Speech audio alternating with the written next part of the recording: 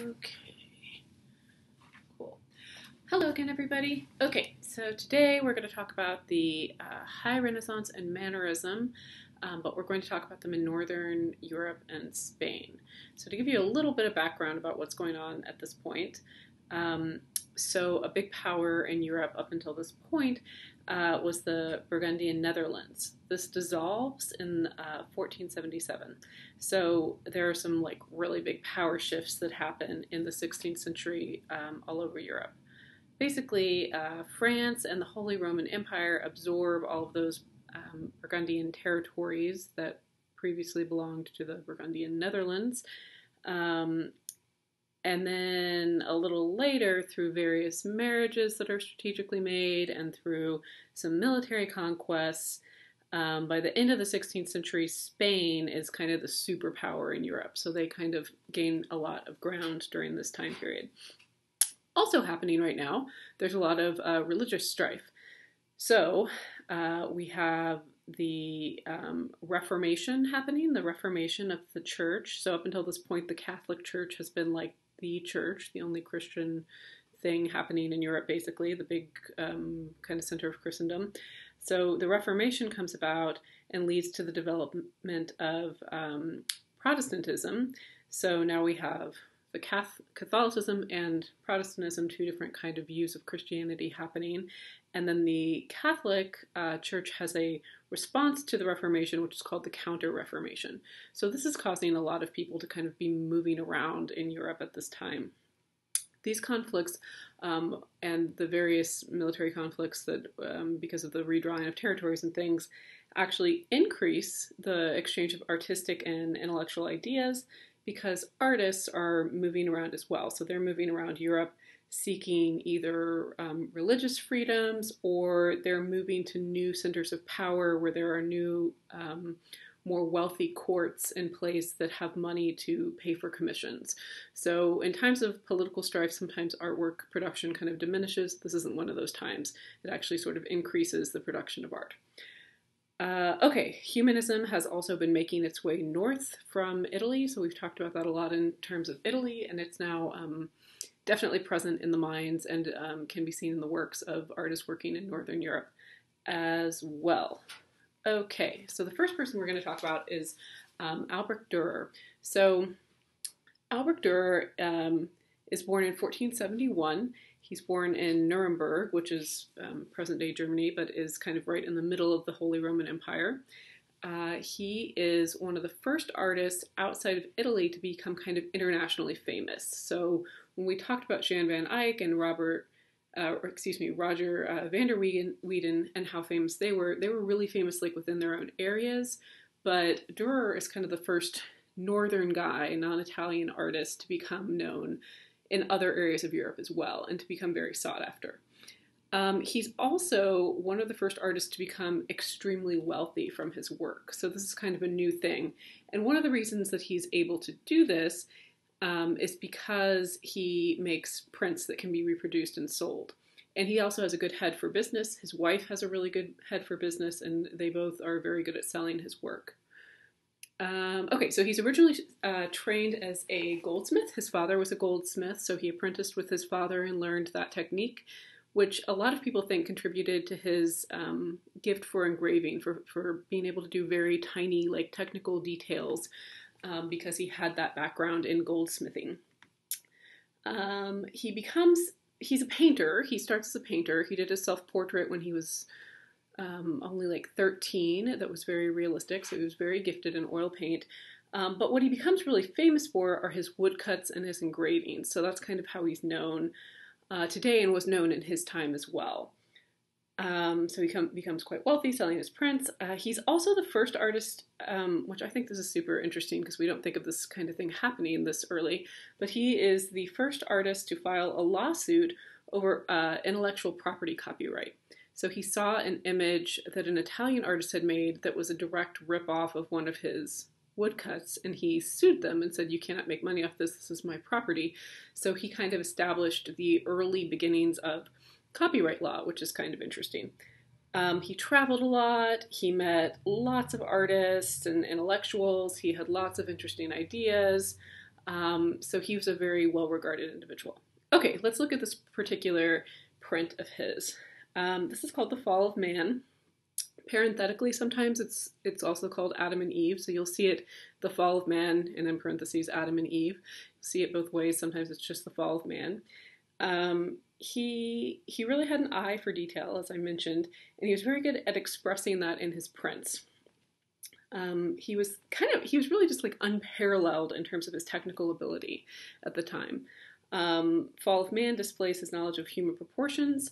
He was very interested in realistic portrayals of the human body, of human anatomy, and also of foliage and animals and things like that. He was interested in things looking scientifically accurate. So the poses of Adam and Eve in this print echo poses in classical sculptures of Apollo and Venus.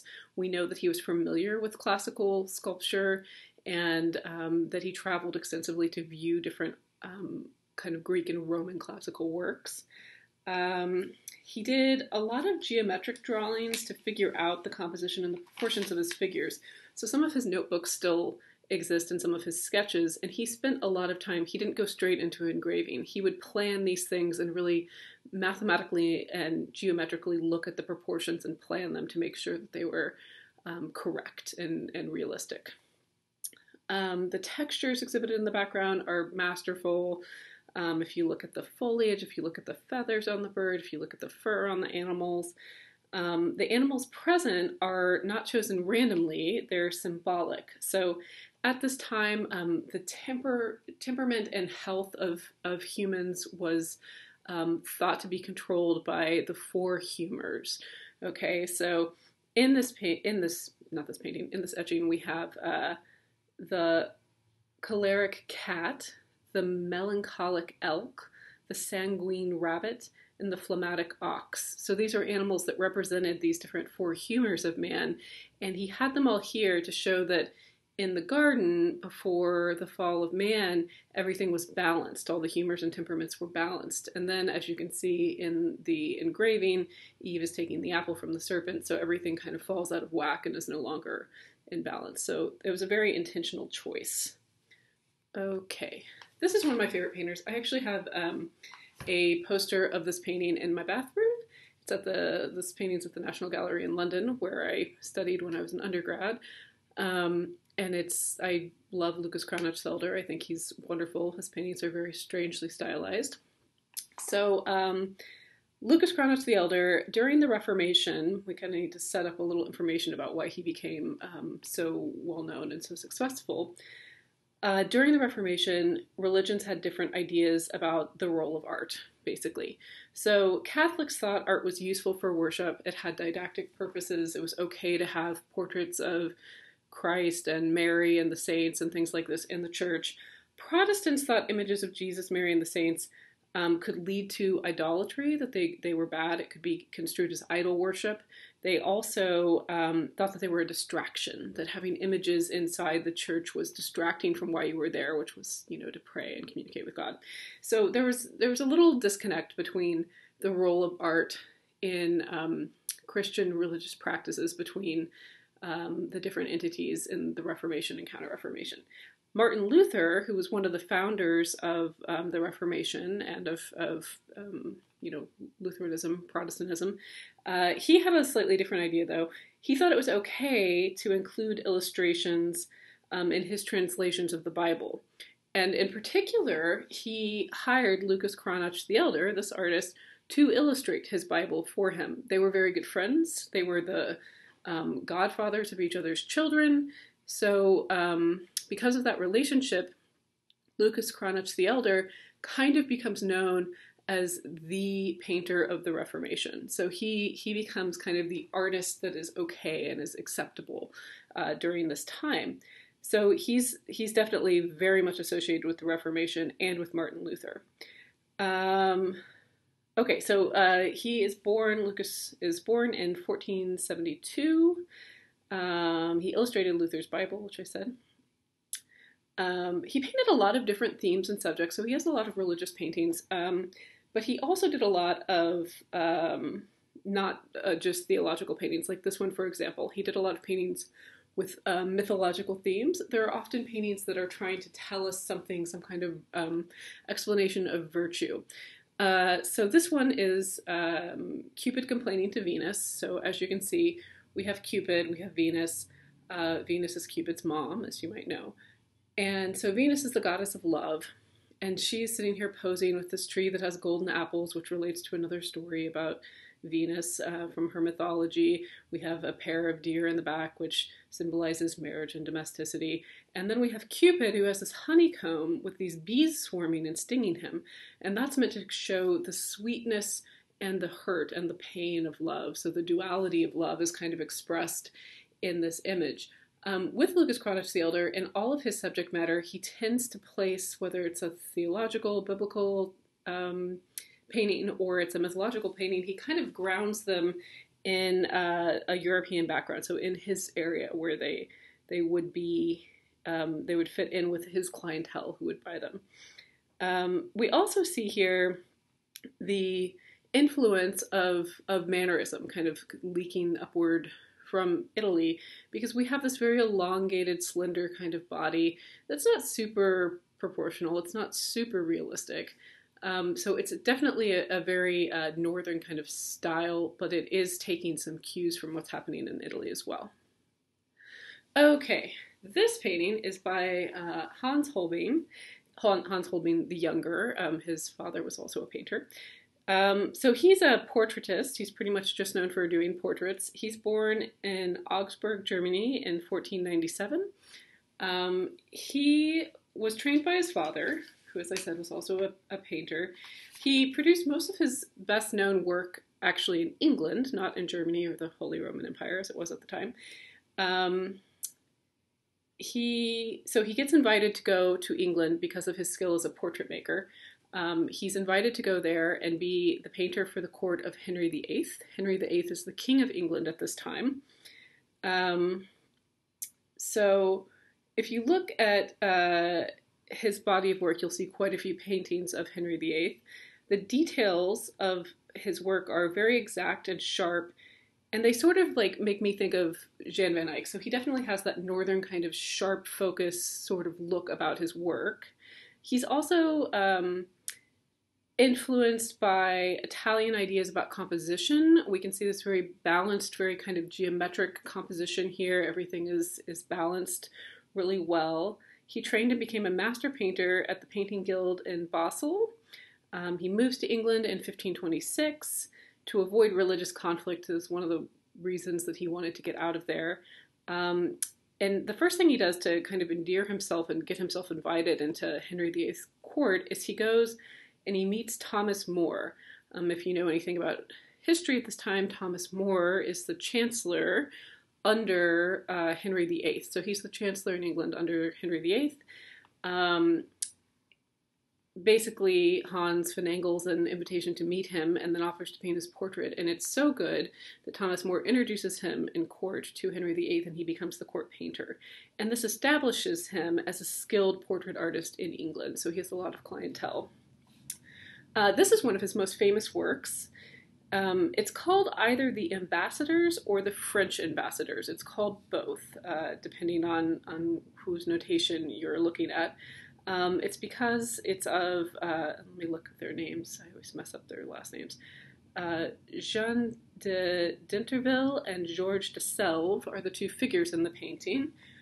Jean being on the left, the one with the kind of furry coat. So they are the French ambassadors to England at this time. So they spent a lot of time at the court of Henry VIII, and that's where they had this portrait done. So when we look at this, we see the collection of objects, and like most of the paintings we've been looking at, especially in Northern Europe, the objects are all intentional. They're not randomly selected. So these are meant to show their worldliness. They're both very educated. They're both ambassadors, and they're both humanists. So they want to be shown as having an interest in the arts, and education and that kind of thing. So we have, when we look in here, we have some mathematical tools. We have an open hymn book. We have astronomical implements. There's, a couple of globes. There's a lute that has a broken string. So they just want it to be shown that they're artsy and knowledgeable and very important men of education and knowledge and stature. The best part of this painting, though, is this large gray kind of plank streak at the bottom, which maybe looks like a piece of driftwood or something. So I saw this painting it's at the National Gallery in London, and I thought this was the coolest trick I had ever seen. I think I was about 20 when I was over there, so it's been a long time ago, but it's pretty rad. So there's a technique called anamorphosis, okay? And that's an image distortion technique in painting. So you're painting from a reference, but to create this kind of image, you use a cylindrical mirror and look at an object in the cylindrical mirror and paint it based on how it looks in the cylindrical mirror. So that's what he's doing here, and it creates an optical illusion. So take a peek at this and see if you can figure out what it is, and I'll go to the next slide. It's a skull. So when you see this thing front on, it just looks like that kind of weird stretched out streak of gray. But when you walk to the side and are basically parallel to the canvas and look at it from the corner of your eye, it forms this perfectly proportioned skull that's in the image labeled B here. So it's this really cool optical illusion that this artist figured out how to portray. It's pretty neat. The exact purpose of why he put this weird hidden optical illusion skull in here is unknown. I mean, it certainly says something about mortality and is a reminder of mortality and death. There's also a skull on our friend in the picture, Jean's medallion on his hat has a little skull. We have a crucifix in the corner kind of peeking out from the green curtain. So maybe it's to do with morbidity and death, and then like rebirth through Christ. I don't know. You know, there's a lot of different things like this at this time. You'll notice he also uses oil and tempera both together in this work, which is a trick he learned in Basel from Venetian artists who painted in that way. Okay, so that's pretty cool, right? Optical illusion, hidden skull from 1533. Pretty neat trick. Okay. Oh, let's talk about this guy. Speaking of interesting optics, so this is one of my favorite painters from the period.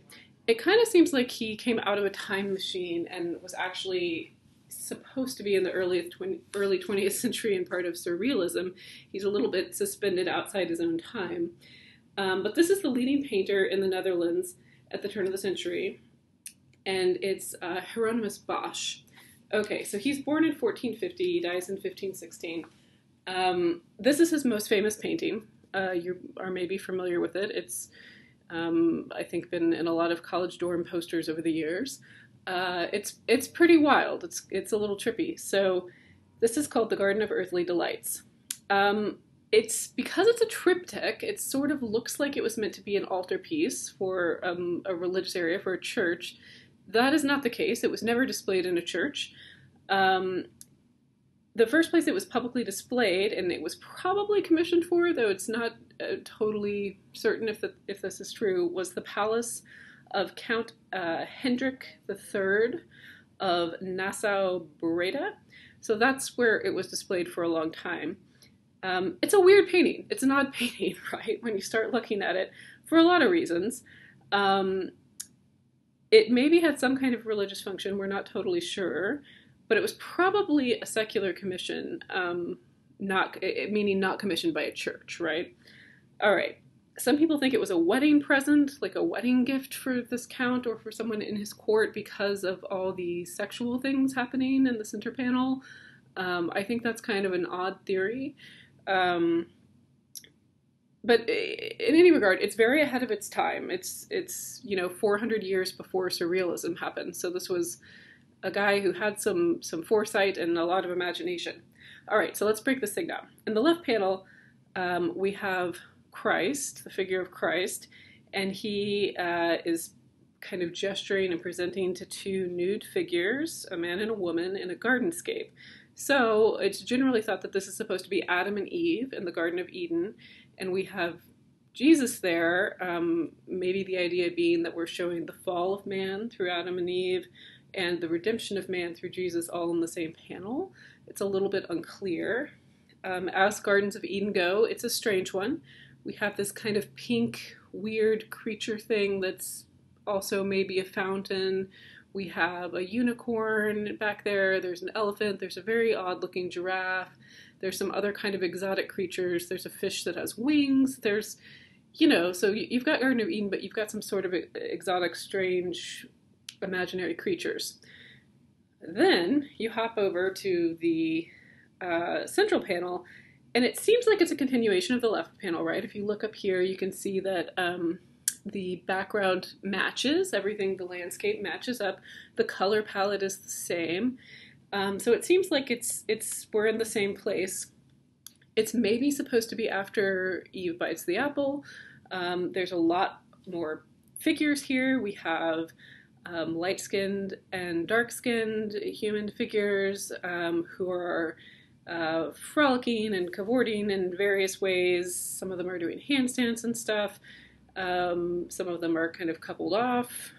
It seems joyous. They seem happy. They don't seem like they're in any pain or being tortured or anything.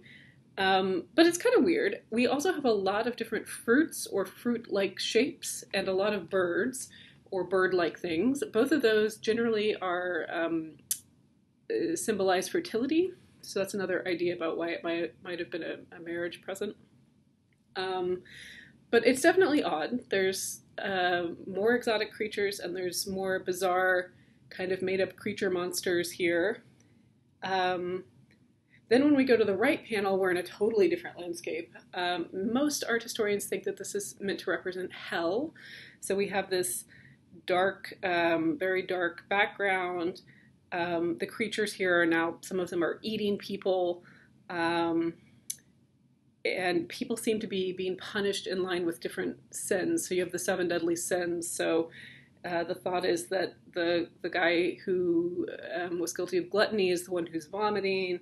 We have the miser, the greedy person who now is defecating coins. We have this spider monster thing that seems to be molesting this presumably lustful woman who is also being bitten by frog toad things.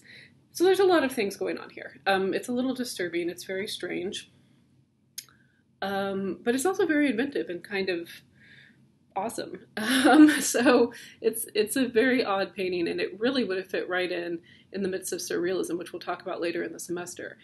Another idea about it is that it was a lot to do with the symbolism of alchemy. So alchemy is this kind of magical science that's popular in the Middle Ages, and a lot of very learned people at the time this was painted collected books and things about alchemy, and it was a very popular subject matter. So some of the creatures look like things from alchemical texts, and some of the creatures look like they're based on some of the equipment for alchemy, like the chemistry equipment for alchemy. So that's another thought, that maybe that is part of the influence here. I'm not sure. I don't think anyone is really sure, but it's very interesting. It's kind of lovely and creepy and very inventive. Let's look closer at some of the creatures. So our Bosch monsters were kind of the Pokemon of the 16th century. They're these very strange, hybrid little weirdos that we see all over. And they're kind of great. So that's the Garden of Earthly Delights. Okay, let's talk about some totally different things. This is Catharina van Hemissen. This is her self-portrait. She painted this when she was only 20 years old. You can see here that she has painted herself as a painter, as a portrait artist, which is what she was. She has portrayed herself holding a maul stick. That's the long stick that helps you steady your hand. She also has paintbrushes. She has her palette. She's looking directly at the viewer. So this is the first known self-portrait by a Northern European woman, which is significant.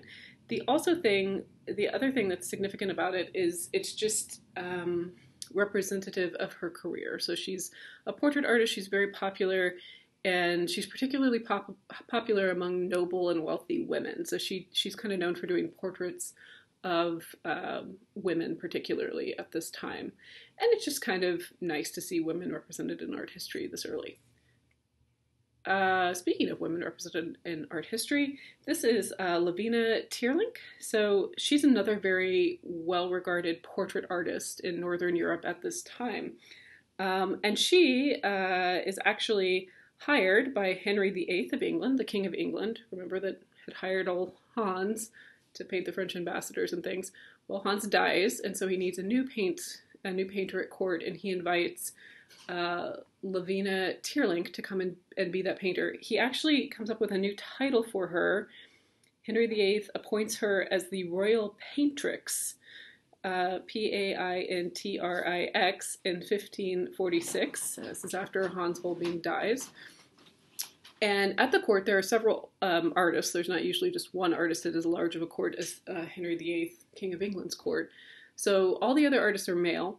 She's very competitive with them, and she ends up actually being paid more than any of her male counterparts, which is unheard of at that time and is kind of unheard of still. You don't often see women artists being paid higher commissions than men. It's still unusual. So that's pretty cool, because that was back in 1546. This painting is significant because this is Henry VIII's daughter. So Henry VIII and Anne Boleyn have a daughter, Elizabeth I. If you know anything about history, Elizabeth I eventually becomes the Queen of England, and she's one of the most successful queens or any nobility in the history of England. Her reign is called the Golden Age of England. There's lots of movies about her. But this is a portrait of her when she's still a princess. She's quite young. She's probably like 20-ish here. And Lavina Tierlink did many portraits of Elizabeth I. She also did many portraits of Henry VIII and other people at court. Okay. This artist is another very interesting person of the time.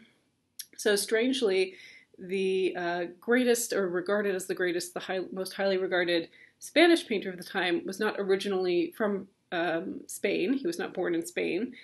So this is Dominikos Theotokopoulos. He was born on Crete. Crete is a Greek island. And he is known as El Greco for his entire career, basically, which means the Greek.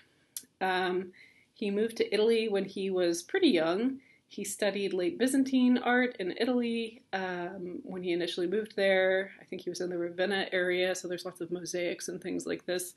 Then he worked in Titian's studio up in Venice. We looked at Titian last time.